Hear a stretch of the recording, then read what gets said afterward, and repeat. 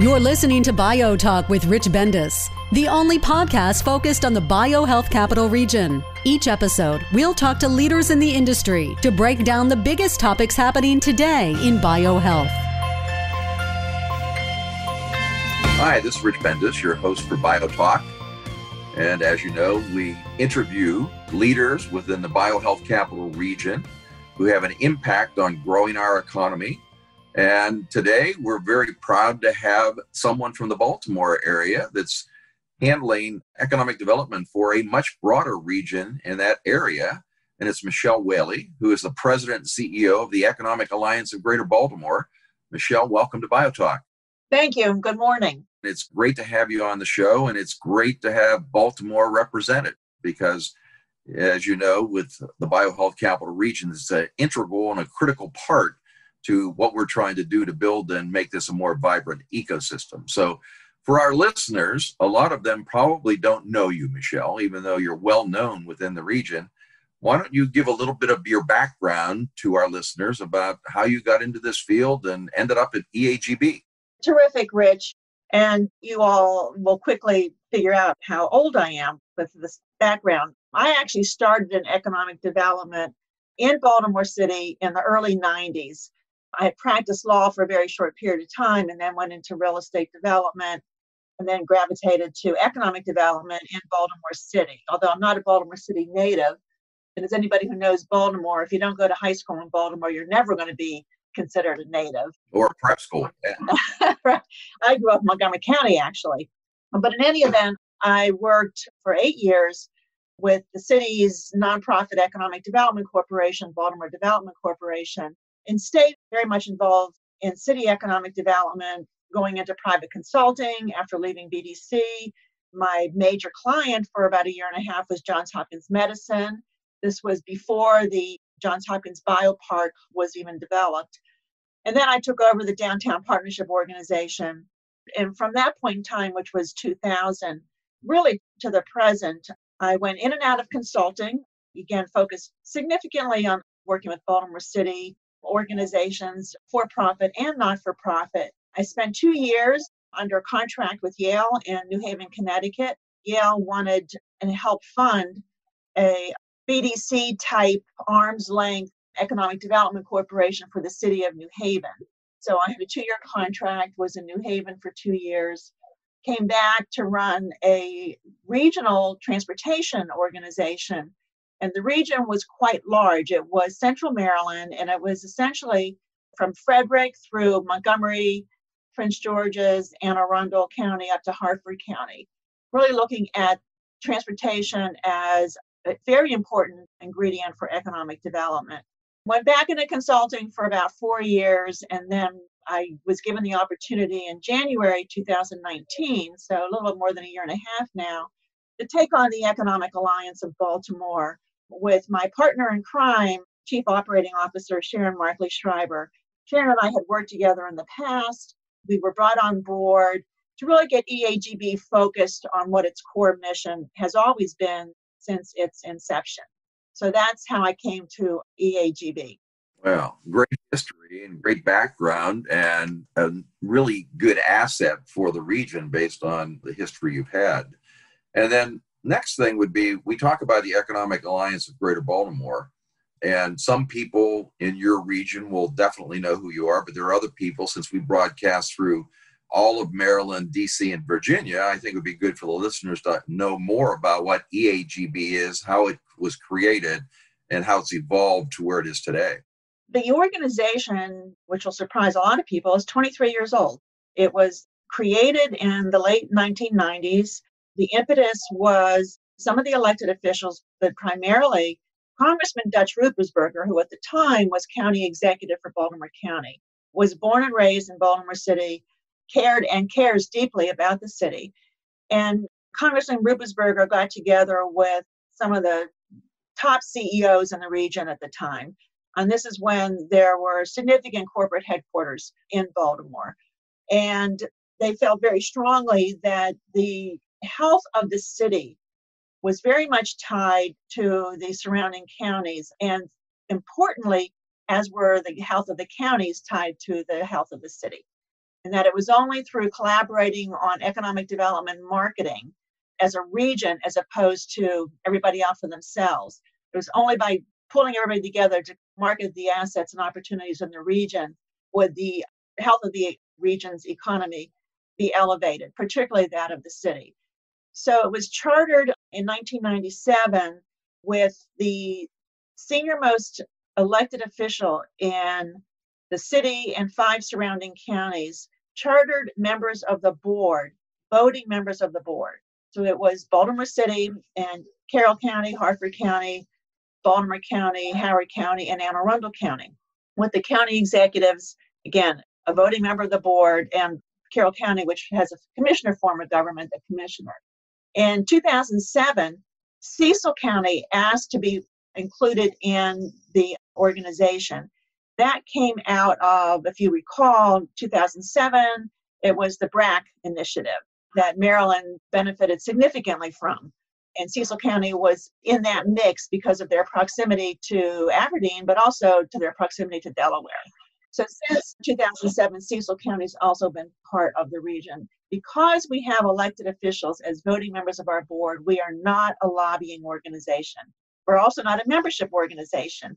Our board members, including the local governments and about 40 private sector industry leaders and academia, are investors in the organization. And by that, I mean they literally write a check every year to support the activities of the organization. So that's the history. So we've been around a long time. 23 years, and that's a great compliment for an economic development organization. And I'm sure there have been changes as you have evolved over 23 years. And you have different players involved that are engaged in supporting EAGB today, as you mentioned from the beginning. So talk about this interaction you have with sort of a private-public partnership. And that's really the public, academia, industry, all trying to work together and coming up with a common goal and a mission for the organization. That interaction is unique, and it's also critical to the success of the organization, but the success of the region, which is why we even exist.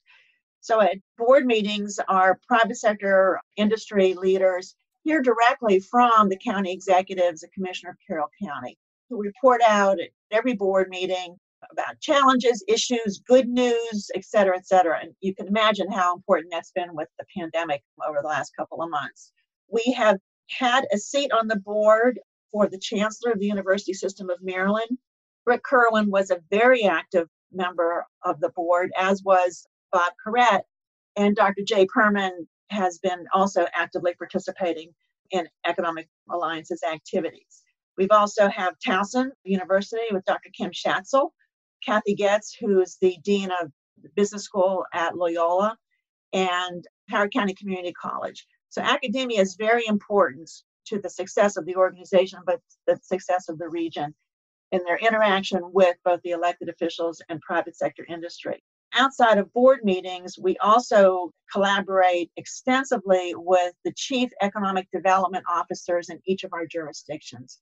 We meet monthly with them. They review our collateral material, our website, our industry profiles, et cetera, et cetera. They provide input into what our focus should be. This was critically important when Sharon and I started back in January 2019. So that interaction has been very robust. And again, without that interaction, we would not be able to be as focused as we are in the needs of the region. It shows how important collaboration is with all of your partners, but it's very difficult sometimes to find that common mission to work on.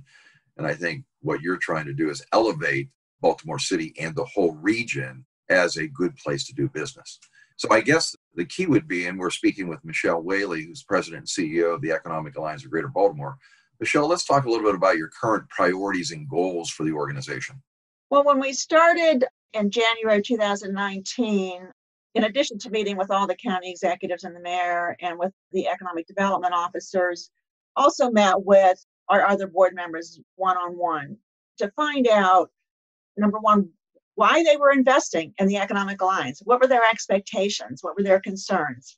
But particularly the input of the elected officials and the economic development partners, we quickly heard that we weren't focused enough in terms of our industry focus, and we weren't pulling the region together under those priorities based on industry sectors. So we began to develop our marketing program, again, with a lot of input from our economic development partners, focused on key industry sectors. And no surprise to anybody who knows the Baltimore, Washington area, certainly healthcare and life sciences. The cybersecurity, hugely important in Greater Baltimore. We're bookended by both Aberdeen Proving Grounds and Fort Meade. So cyber, hugely important. Fort Meade being the headquarters of the U.S. Cyber Command and, of course, NSA, among other organizations. So cybersecurity, IT in general, not just cyber-focused, given the increasing importance of technology across any industry sector, frankly. And then two that are more unique to Greater Baltimore than to the capital region, and that's logistics and manufacturing. Logistics, we have the Port of Baltimore, which is one of the top performing ports in the country. It's one of the 4 ports on the eastern seaboard that have the depth for the Panamax ships coming through the Panama Canal now, as well as a great highway and rail network that enables logistics companies in the Baltimore area to reach a third of the country via rail or truck within a day and a half. It's very critically located. The logistics is a vitally important industry sector for Greater Baltimore. And then in manufacturing, and of course, I think we all hear over and over again, manufacturing is dead in the United States. Well, it's not. It's not easy, but it certainly is an important industry. We have manufacturing facilities that are expanding in Cecil County and Carroll County, in Baltimore County, Hartford County.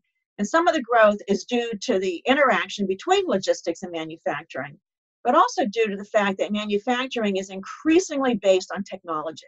I've listened to presentations from companies like Stanley Black & Decker, who are using artificial intelligence and big data to drive everything from how they design tools to produce them to distributing them.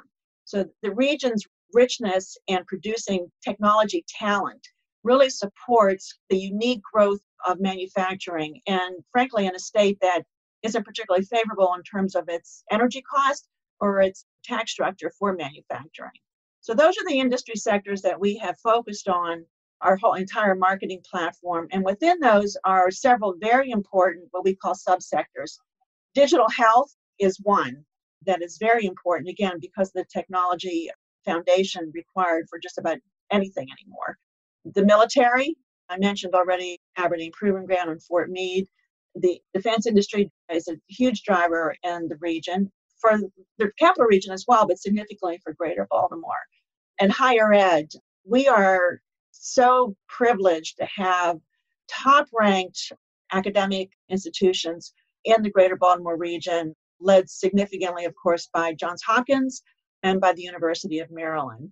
So that's our focus. And the other one that we do have a focus on, and I'll mention it just very briefly, is agriculture. Again, very important for some of our northern counties, Cecil, Carroll, and Hartford counties, but it's equally important for Howard and Baltimore counties with family-owned farms. So our marketing platform really is based on those industry sectors. We have a terrific data researcher, data analyst on board as one of our staff, Nick Henninger. We have undertaken creating industry profiles for all the major categories and now creating industry profiles for the subcategories, which are living, breathing documents. We produce them in-house. They're on our website. They can be easily changed given the changing nature of economic development. And again, all created with a lot of feedback and input from our economic development partners. Well, thanks. Very broad mandate, but it focuses on what the strengths and the assets are that you have within your region. And so let's talk a little bit about sort of what is the current state of the economic development and the economy in the region. And let's talk about it in two ways. One is, how was it before COVID-19? And then what is the implications that COVID-19's had on the economy within EAGB's scope? Pre-pandemic, we were continuing to see significant growth in logistics, again, driven by the port business. The Port of Baltimore is number one in the country for roll-on, roll-off business, which are cars, trucks, and equipment that are coming from offshore. Again, manufacturing because of the location along the East Coast. Growth in healthcare, including the research supporting life sciences, and cyber becoming increasingly important as ransomware attacks, hacking, the threat from offshore in terms of the integrity of our data systems, and the fact that even with very traditional industries like logistics and manufacturing, any company that has data has a cyber issue. And driving that home has been one of our important mandates for the Economic Alliance. So I'd say across all industry sectors, there's been growth, significantly more, of course, in healthcare, life sciences, cyber, and IT, and logistics than in manufacturing, but seeing growth there as well. Then March 2020, and the world shut down. We had just started in early February. Most of 2019, our marketing platform was very focused within the region, getting the region to understand its own assets. And I'm sure as an economic development professional, you understand how difficult that is sometimes, that what happens in Cecil and Carroll County benefits what's happening in Anne Arundel and Howard counties. So we spent a great deal of time in our marketing efforts. We're really focused internally in the region. But starting in 2020, we began a very targeted, digitally based marketing effort focused on out of region. And we started in early February targeting Philadelphia and Boston on life sciences. And our goal was to interest talent that's in those locations, that there are opportunities in Greater Baltimore because of our wealth of life science work in the region. Those ads ran for about 4 weeks. And once the pandemic became a real concern, before it basically turned the world upside down, we did 2 weeks of vaccine-related ads, again in Philadelphia and Boston. And we had planned over the year 2020 to then roll out, again, very targeted ads on cybersecurity, on logistics, on manufacturing. Well, we've put that on hold. When people aren't working in their offices, it's very hard to use a Google geofencing platform for your Google ads. And frankly, people were hunkered down because of the pandemic. So that's been a big impact on how we approach marketing. But in terms of how the region is faring, no surprise, the jurisdictions, particularly Baltimore City, that have significant tourism and hospitality industries have been just devastated. The cancellation of conventions, hotel occupancy just plummeting, closing all the attractions. And this is the case also in the counties, and the region is very rich in museums and historic locations, and all of that shut down. And then, of course, the impact with small businesses. And this is certainly not unique to Greater Baltimore. It's been felt everywhere, including DC, in the capital region. Our small businesses not only produce a great deal of jobs, but they're vital for what we call in economic development, keeping feet on the street. Those storefronts along streets that provide the energy, that support housing in urban centers, as well as our amenities for office workers. Well, there's nobody working in their offices, so there's nobody going, even if the restaurants were open, there's nobody going. So it really has been a challenge. In fact, our EDOs, I mentioned earlier, meet monthly, but starting in early April, at their request, we started doing, and this is all virtual now, of course, doing bi-weekly virtual calls because they really wanted to talk to each other, certainly about the challenges, but also what they were doing. How is Baltimore County handling providing funding through the CARES Act, for example, to small businesses? The Downtown Partnership is part of this group. Shalonda Stokes is the CEO. What were they doing in an urban center that's vital to the entire region? So that has gone back to once a month, but it was a really important interaction that our EDOs were focused on. So while the world is still somewhat, or not the world, the region, but the country is still somewhat, let's say, not fully operational, let's put it that way. Let's say on hold a little bit. It's on hold. So we've been searching for other opportunities to bring attention to the Greater Baltimore region's assets. And that led me to you, actually, earlier this spring, because we know how important biohealth and life sciences to the Greater Baltimore region, but the entire region. And frankly, with the spotlight now on vaccine development, the eyes and ears are on what's happening in the region. Johns Hopkins, University of Maryland, Emergent Biosolutions, a number of companies, Moderna with their partnership with some of the companies on 270 corridor. It's incredibly important. So we've been looking at opportunities to sponsor and be involved in virtual events where we can say, hey, this is what's happening in Greater Baltimore in biohealth and life sciences. And we're looking also at opportunities to do the same with logistics, cyber, and manufacturing. And hopefully, as we progress into the fall, that's how we'll approach our out-of-region marketing. There's been an impact, let's put it that way. We're hoping that, if not sooner, that by the first of the year, a lot of the restrictions, again, depending on vaccine development and treatment, are lifted, and we can go back to the format that we had developed back in January of 2020. The other vehicle that we're using to, again, highlight the fact that in spite of the pandemic, and frankly, in spite of negative perception about Baltimore, we started at the end of 2019 a quarterly investment report. And the investment report, it's produced quarterly, the first 2 quarters of 2020 exceeded the first 2 quarters of 2019.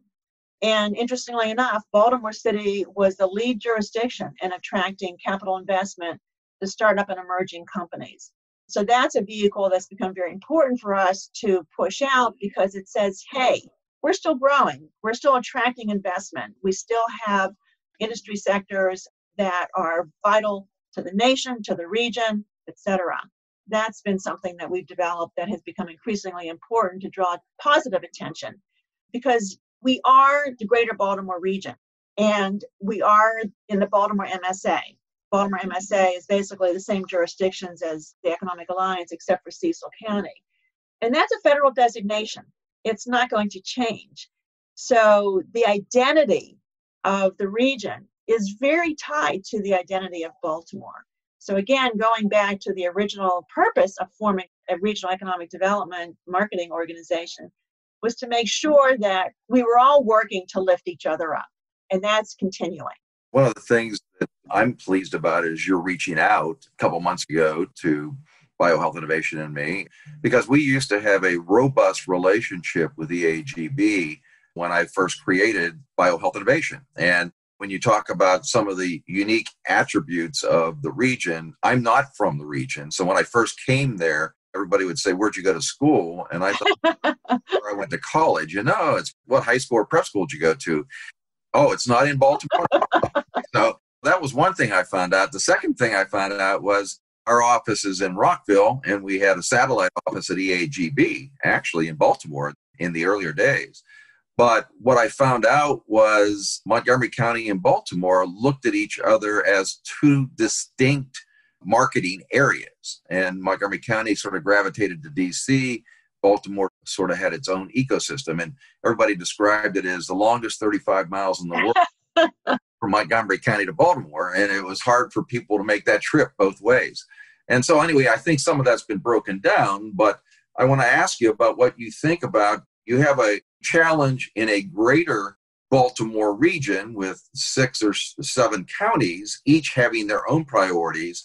But then, and if you look at it on a macro basis, you really look at Frederick, you look at Montgomery County, Prince George's County, you look at Washington, D.C., you look at Northern Virginia. That makes up the bigger region from a collaboration standpoint for what we call the biohealth capital region, which Baltimore is a critical component to.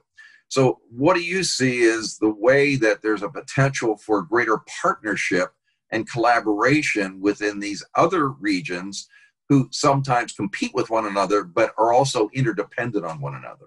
It's a topic that's come up over and over again in the year and a half or so that I've been at the Economic Alliance, and it's one that I'm not unfamiliar with. As I said, I grew up in Montgomery County. Most of my family is actually still in the DC area.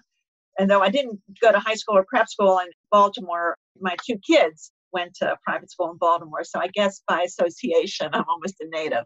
But yes, you're absolutely right. There's little collaboration, and there should be significant opportunity for collaboration.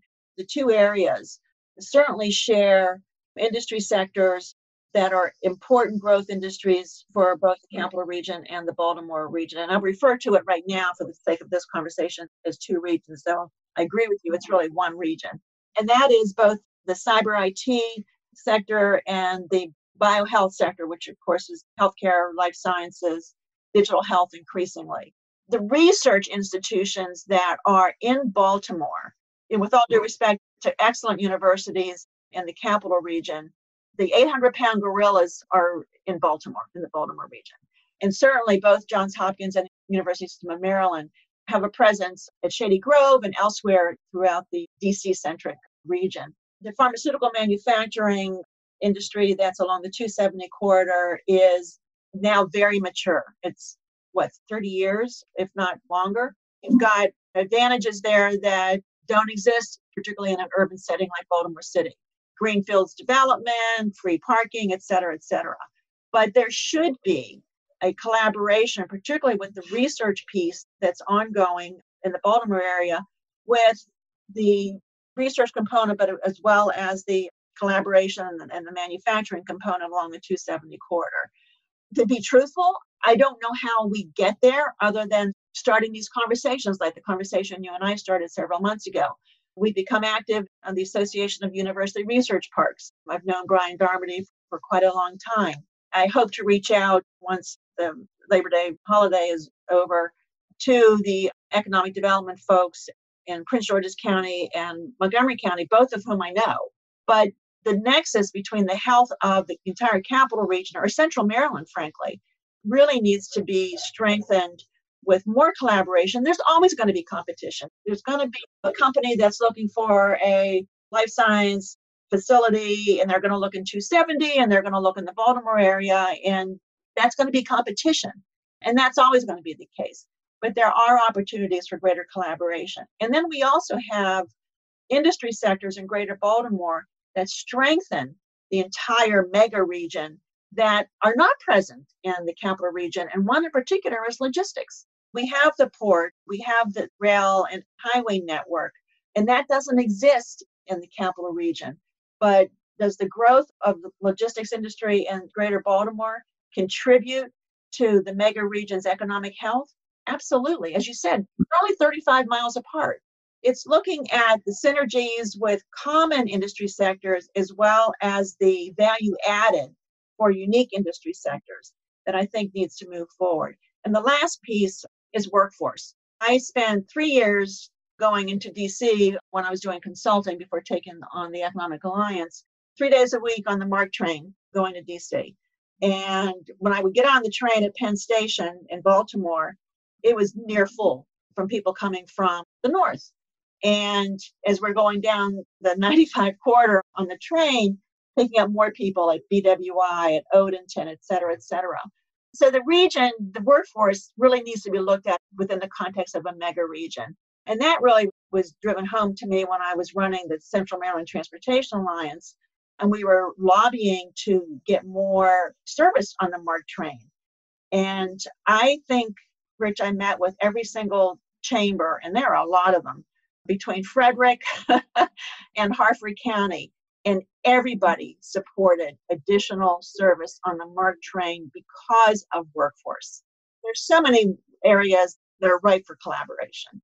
People might appreciate the collaborative needs more now because of the pandemic, because we're more dependent on one another. And hopefully discussions like you and I are having today and that we've had in the past will just further demonstrate the need for us to work more closely together. And so I think that I'm willing, you're willing, we can get a few other players together in a room. You mentioned Ben Wu, who's up in Montgomery County, the people in Frederick, the people over in Prince George's, but we can't be all things to all people. But one thing that's common with everybody right now, as you mentioned, is a couple industry sectors which are vibrant in all of these communities. And we need more emergent with their corporate headquarters in Montgomery County and their manufacturing facility in Baltimore. Absolutely. That is a prime example of how industry can help break down these barriers, because they want access to talent, they want access to good space, and also they need talent in both regions. So it was easy for them to expand their wings and build a facility in Baltimore. And I think we can get more people to understand the benefits of that co-location, taking advantage of the strengths of each of those areas, which makes their company stronger. that's critical. You mentioned Emergent. There's also Catalent Bioservices, which purchased Paragon. They've got a couple hundred people at UMB Biopark. They're in Baltimore County at the BW Tech Park. And of course, they're expanding now in Montgomery County. And then you've got the Amazon headquarters coming into Northern Virginia. But Amazon's major distribution centers for the region are in the Baltimore region. And we also have two of our jurisdictions that are part of the Economic Alliance, Howard County and Anne Arundel County, look as much to the DC region as they do to the Baltimore region. They may be part of the Baltimore MSA, but again, we're not talking about a region that's San Francisco to Los Angeles. As you said, No. It's 35 miles apart.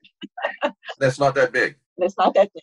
So basically, we talked about the great opportunities where we are today, and maybe we could talk a little bit about the future now in closing. Basically, you have an open mic right now, Michele. What would you like to communicate to our BioTalk listeners about what you're doing with EAGB and what your plans for the future are? Oh, I think, as I mentioned before, we really need to figure out, we at the Economic Alliance, but also all of our partners, how to effectively send the message outside of the region that here are amazing assets in the region, attracting talent. Everybody that we've talked to has said, get us the talent. The capital will follow and business relocations will follow. So while in past years, particularly in its early years, EAGB was very focused on business attraction, we're more focused on telling the story of Greater Baltimore in order to attract talent. That's something that, again, because of the pandemic, and frankly, even when life begins to approach normalcy, it's going to be a different normal. People say the new normal. I think that's really true. So how do we reach people and let them know you've got great opportunities in this region because of the assets within these industry sectors? And I think the other asset that we have that we at the Economic Alliance need to market much more aggressively is quality of life. It is much less expensive to live in the Baltimore region than it certainly is in Boston or New York. And even so, frankly, in DC.